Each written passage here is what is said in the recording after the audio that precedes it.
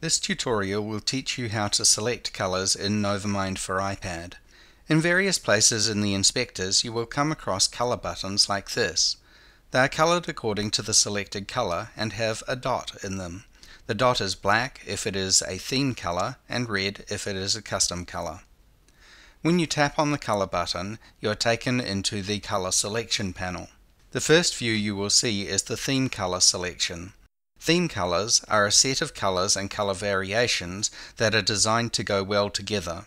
They're taken from the active color set so that if you decide to change to a different look, you can just change the color set and all the theme colors will be updated to the relevant colors in the new color set.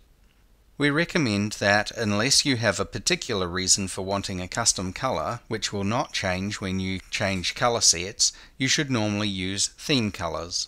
The selected theme color is highlighted in the panel. You can change the opacity of a theme color, and as you can see in the color preview, it still has a black dot, so it is still a theme color and will be updated automatically if you change the theme or color set.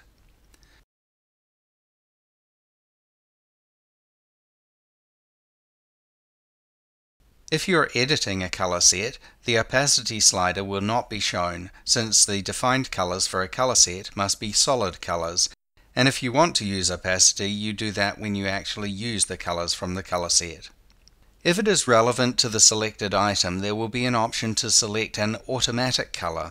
If you select automatic color, the preview will be black with a white A in it. This tells you that it is an automatic color which is adjusted to contrast with whatever background it's drawn over.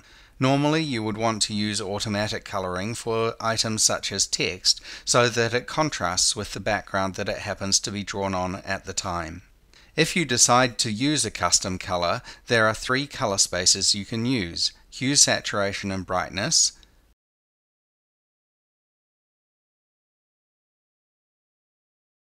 red, green, and blue,